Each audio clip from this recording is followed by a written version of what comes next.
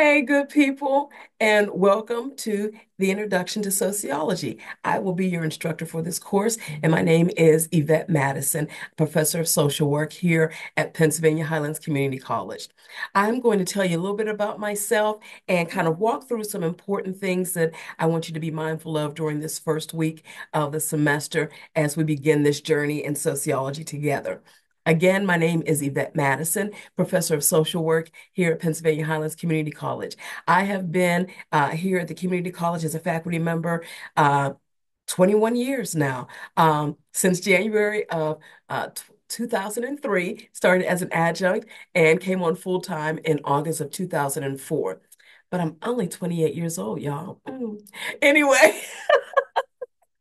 I have my bachelor's degree in psychology from Seton Hill University and my master's in social work from the University of Pittsburgh School of Social Work in Pittsburgh. Excuse me. The disciplines that I teach in here at the community college are sociology and social work.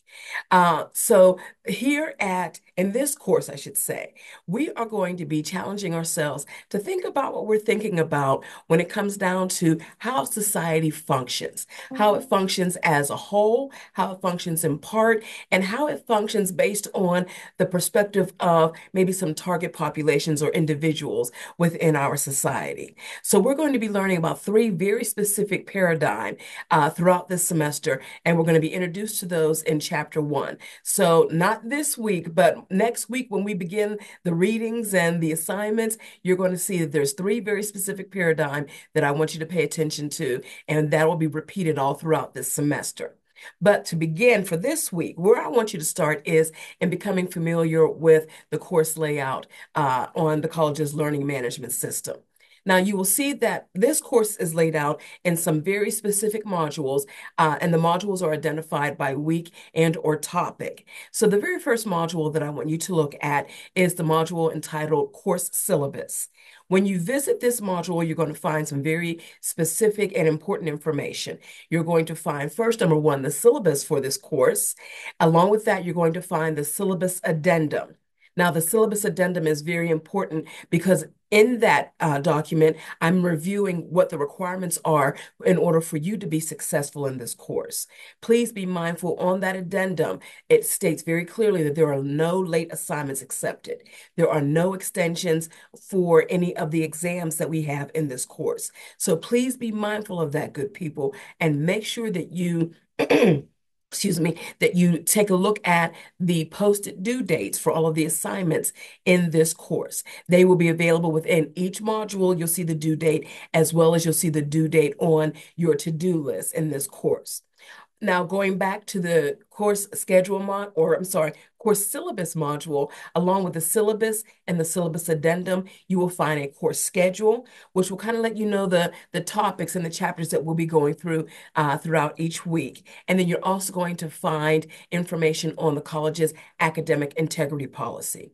Now, I put that policy in there because it is very, very important, good people, that you have an understanding of what your responsibilities are as a student here at the community college.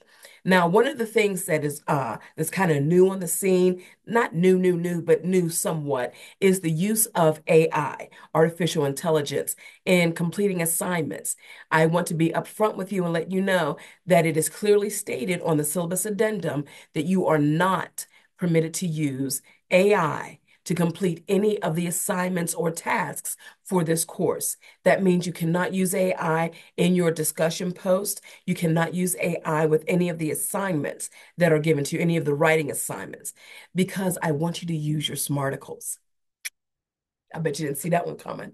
I want you to think about what you're thinking about, good people, and I really want you to consider your experiences along with some of the theories, the theoretical information, and the paradigm that's discussed in the chapters, and how do you make sense of it?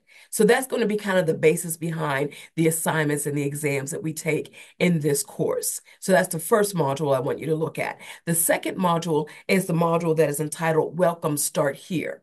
In this module, you're going to have some specific information on what's required of you when participating on the discussion board And also when submitting assignments. Again, late assignments are not accepted. So please be mindful of that. Be mindful also when you're submitting your assignments to have them submitted as a Word document file or a PDF. Please, good people, please do not submit it as a Google Doc because I can't open Google Docs and you'll get a 0 on that assignment. So please be mindful of that. With your discussion post, you are required, good people, to have a minimum of 3 separate posts. With those 3 posts, your first post is going to be you addressing one of the questions or topics that I've posted in the discussion board.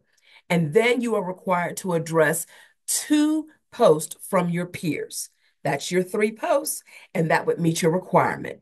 Now, if you want to address more than one of the questions that I have posted in the discussion board, by all means, feel free to do so, but you're only required to do 1.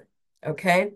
Now, the other module that I just want to bring to your attention is the one that is entitled Student Resources. And that module is just going to have some additional information there for you in regards to online tutoring, APA formatting, and other resources, not just beneficial for this course, but for other courses that you may take here at the community college. Oh, and when I talk about the resources, let me go back, good people, to the Welcome Start Here module. Just real quickly as a reminder, there are 2 tutorials in that module that I want you to complete. 1 tutorial on plagiarism and 1 tutorial on using the college's library system. This is just to kind of help prepare you so when we get ready to do your writing assignments and your research assignments, that you're familiar with the resources and the requirements, especially APA formatting that is required in this course. My office hours will be posted under the instructor's information on the home page of this course. So when you're on the home page, if you scroll down and you look on your right-hand side, you'll see the instructor's contact information and my office hours. Now, I do want to tell you, good people, that my office hours that are posted, that does not mean that that's the only time you can contact me. With this being an online course, I realize that flexibility is the key. And so if there is a day and time that you would like to meet with me via Zoom or communicate by email or by phone, and if it falls outside of my office hours, I will do my best to get back in contact with you as quickly as possible. Like I said, though, my office hours are not limited to just what's there. So I will try my best to contact you. And if we need to meet by Zoom, then I will send you a Zoom link and we'll get together and talk about whatever your questions or concerns may be. All right, good people. That's my little spiel for right now. Again, my name is Yvette Madison, Professor of Social Work, and I am your instructor for this journey through the Introduction to Sociology. So at this point, I'm going to invite you to take a look at the course syllabus module and the Welcome Start Here module and introduce yourself on that welcome discussion post so that we all kind of have an idea of who each other may be while we're in this class and on this journey together. All right, y'all.